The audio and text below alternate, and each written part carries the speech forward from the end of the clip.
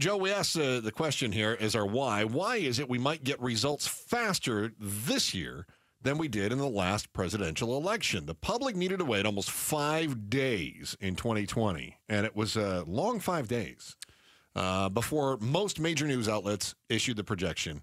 That is the longest they had waited since the 2000 election, which we were just talking about earlier. What a mess that was. Hanging chads.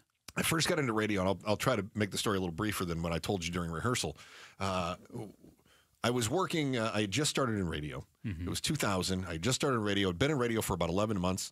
Been doing a morning show for about 3 months. Just got really early on in my career. And they asked me to run the board, be the tech director for election coverage at this tiny station I was at. And it's late at night. I had to be back to do the morning show the next morning anyway. And so we wrapped up. It sounded like George W. Bush is the projected winner. And I go, cool, we wrap it up. Thanks a lot for listening. And I headed home for the night. Now, I was only 22 at the time. I was still living at my parents' house. Wow. Doesn't that in some ways feel like it was yesterday? Yes. Yes. Which is why when you get older, you don't realize, wow, I'm old now. Yeah. So I go home and my mother's there and she says, how did everything go? And I said, it went really well. Didn't get we know who the fired. president is. She goes, oh, no, we don't. They changed their minds. I go, you can't change your mind. She goes, no, they decided to uncall Florida.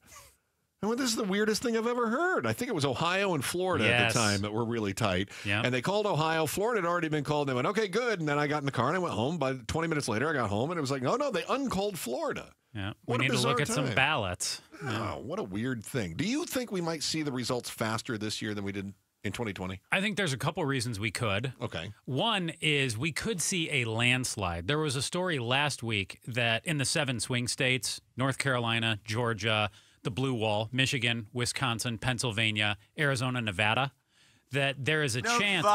Okay. There is a chance that either candidate or the other, former President Trump or Vice President Harris, could sweep them. And then you could see a landslide and likely the results wouldn't be contested. There is also the chance, due to some changes in some of the swing states, that votes will be counted quicker. And that could lead to getting a result quicker. I still hit pause on this because there is a difference between the count and the result at times in certifying things. Explain. What do you mean? Well, we know once all of the votes have been counted, they've been added up. But then things could be litigated in the courts. There could be all kinds of challenges. One side could say that X number of votes should be thrown out. X number of votes should be added back in. That's when the real ugliness could begin. So yes, it could be much faster due to some changes that some of the swing states have made to count quicker and to begin counting now and in the days and weeks leading up to the election. But I am not sold that we are going to have a result any quicker. I actually think it will take longer than a week in what it took back in 2020. What do you think? So let's go back to 2000. And media changed the way they did things at that point because they used to call it based on exit polling before the polls were closed, right? So you might, in fact, that's what happened to Florida. Media called it before the polls had closed for the parts of the Florida panhandle that were in the central time zone. So they said, wait a minute. The media, by saying that they had called Florida, the media may have disenfranchised some voters or at least removed some motivation to go vote because they would have thought the election is over, my vote doesn't count now. Media was trying to also take their best guess, look at the data, and say, based on what we see right now, this is it. There is not a mathematical way that then it was Bush v. Gore that Gore could come back. But they changed the way they did things because of that. Yeah. So they don't call a state until after the polls have closed, even if it's a runaway and we know it. Sure. Right. The state of New York will be voting for Kamala Harris, not a question. But they're not going to start at 9 a.m. and say, Kamala Harris takes New York. Yeah, Alabama probably going to Trump. That's going to Trump. Confident that I will call that race right now, but the AP won't. They won't, not until after the polls close. Fox News won't. Because of what happened in 2000. So now I got to ask you this question.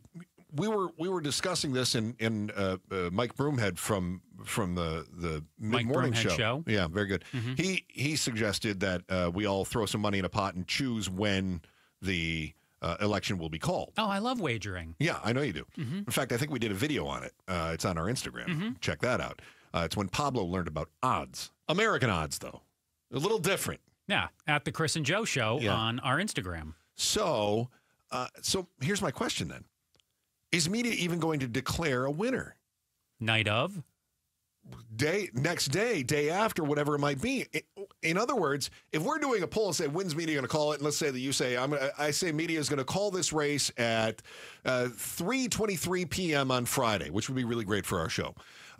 Then my question to you, Joe, is that legit, or are they going to wait until some of the lawsuits play out based on what you just said, that counting the ballots and declaring a winner are two different things? So maybe media doesn't even make a call anymore. And both sides, Republicans, I almost called them the Republicrats, the Republicans and the Democrats have substantially added to their legal teams as well, which to me signifies there likely will be challenges. There'll be all kinds of fights, and those will play out in each state as well.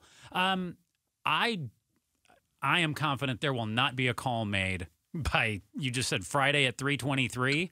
You don't think so? There'll be calls in individual states, but in the 7 swing states that we're talking about, the states that really matter, where things are up in the air, I don't think Nevada. That's one of them. They love to gamble too.